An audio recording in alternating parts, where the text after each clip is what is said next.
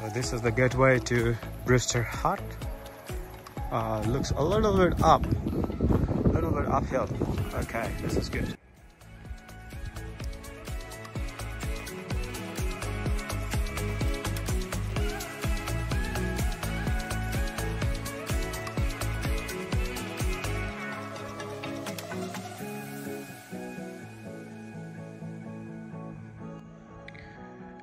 Well, it's so cloudy down the valley, but if you look higher up, we see the clear weather. See the glacier? The Brewster Glacier is right there, and I'm so happy to see it. Getting closer to the glacier. See the big blanket of ice coming down that cliff. Wow, amazing, isn't it?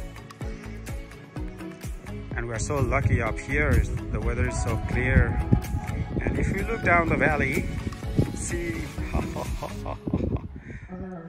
but that's the way we have to go down.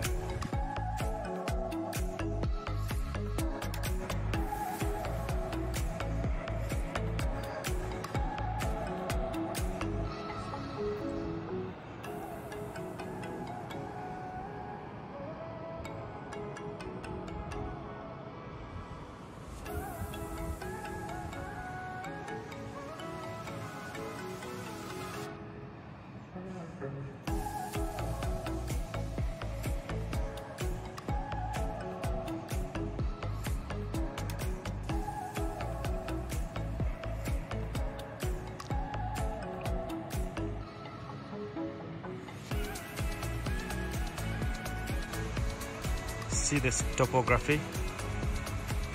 Just rocks, like plain rock, like no greenery at all, no such thing called greenery. See? Wow. And there's this lake. This one is Glacier fed lake. This is fed by the glacier. The glacier is less than 500 meters from here. And other side also the cliff looks same, just barren rock. These are ice capped. Only a few hundred years ago, these used to be ice capped mountains, and now the ice is gone. There's this glacier there, it's called Brewster Glacier. But other than that, look at this topography, man.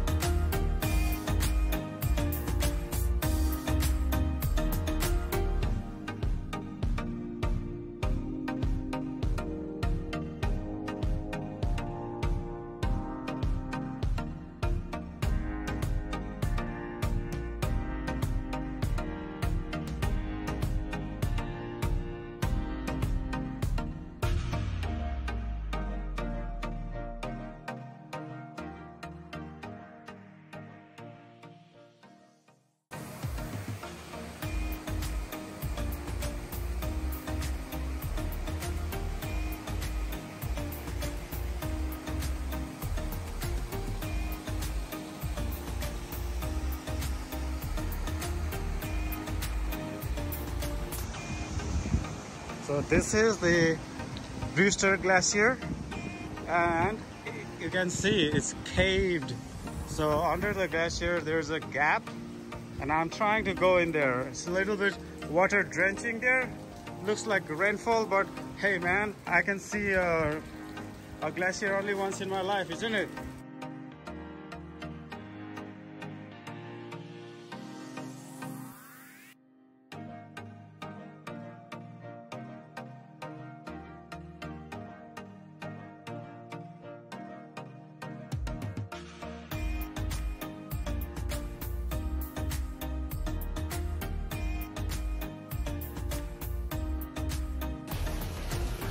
I'm under the glacier, under the Brewster Glacier.